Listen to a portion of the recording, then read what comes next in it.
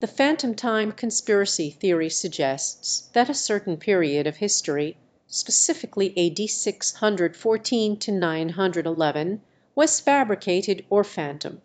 According to this theory, these centuries never really existed, and events that supposedly occurred during this time were simply made up.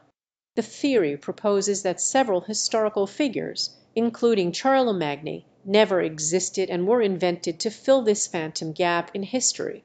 However, it is important to note that this conspiracy theory is widely debunked by historians and scholars, as there is substantial evidence documenting events and people during the supposed phantom time.